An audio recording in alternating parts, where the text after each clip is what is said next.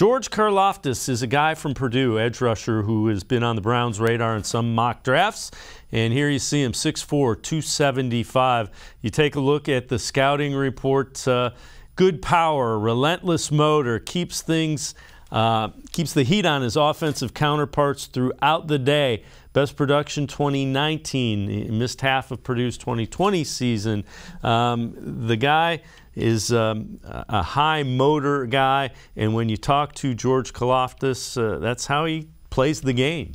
Relentless, right? That's how I approach life, how I approach the game, in terms of my technique, in terms of how I play, my motor, my effort, everything about it, relentless. I think I compare myself to his Khalil Mack. He has that speed to power, so I see a lot of similarity between our games. A little different body types, but I think same way we approach the game. I like to watch TJ Watt, Aaron Donald, JJ Watt, Ryan Kerrigan. I mean, the list goes on, but yeah.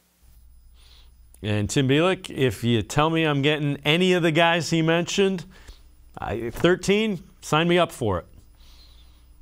Yeah, I think edge rusher would really be the only position I would consider outside of receiver and maybe even Malik Willis at 13. And if it's Karlaftis that's still there, I would have to think really hard and long about whether or not to pass on receiver and take George Karlaftis. I think he's that good. You know, he came into Purdue, was outstanding right away as a true freshman.